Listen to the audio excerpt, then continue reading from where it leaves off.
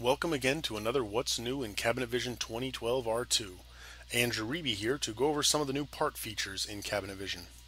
Let's start this off by looking at the new price matrix feature in the part catalog.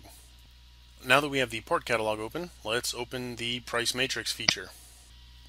Okay, those of you familiar with this screen can see the new button here. This allows us to increase a price matrix by a specific percentage. Let's click on it to see what happens. This popped up the Change Prices in Matrix dialog. You can see the two options here that allow us to either increase prices or decrease prices. Once we have decided that, we can set the percentage that we want to increase or decrease and click OK. I'm going to fill in 75% to illustrate this to you. And now you can see that the price matrix that I have here has been increased in price across the board by 75% of the original cost. Now that we have that covered, let's move on to a part in a job to see another new feature.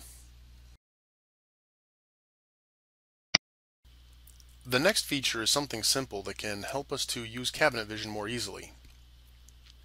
We recently introduced the CAM editor for Cabinet Vision.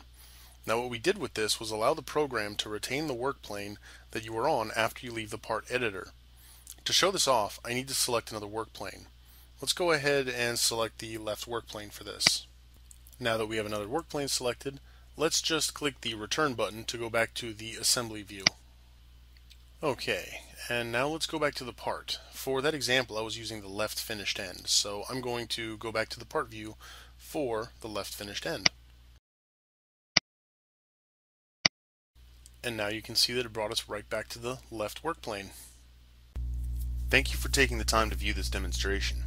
If you would like more information on Cabinet Vision Solid, please feel free to visit the Cabinet Vision website at www.cabinetvision.com.